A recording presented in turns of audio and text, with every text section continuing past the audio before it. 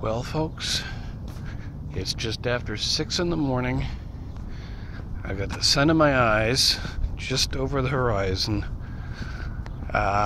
Welcome to daily walking number 9. I've made it to getting up earlier. Soon I may actually get up before sunrise, which would be kind of nice because I get to actually see the sun come up while I'm walking. And I'm going for a little longer walk today than I've been walking.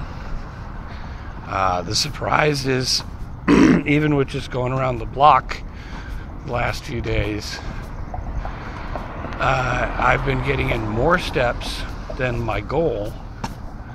Yesterday I was particularly wiped out at the end of the day, but that helped me get up this morning, though I'm still not 100% awake. That's it for the moment. Let me see what else I come up with while I'm walking. Well, I made it to my destination. Now I'm walking back home. I don't know if you can tell, but it's considerably quieter. Although I'm actually walking past something and I see an 18-wheeler pulling out now. So no sooner do I say it's quiet. Oh, it's gonna be nice. Sorry.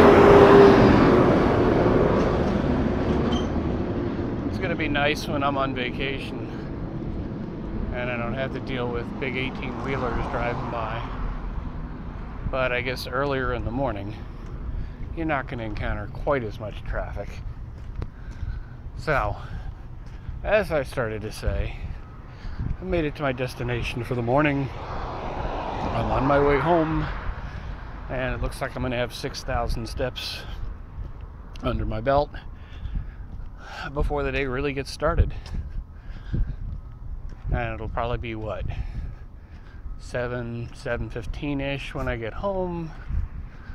So if you think about it, you get up early, you get that walk in, you get the blood pumping. I mean, when I started, I could barely think. I'm still yawning, but I think that's just the excuse me, there's one right now. I think it's just getting used to getting up earlier and earlier. I think I'm pretty close to my goal. I know for, a bunch of you listening, might be thinking, hey, I get up at, 5:30, 6 o'clock, whatever, every day to go to work. And, well, my life's a little different.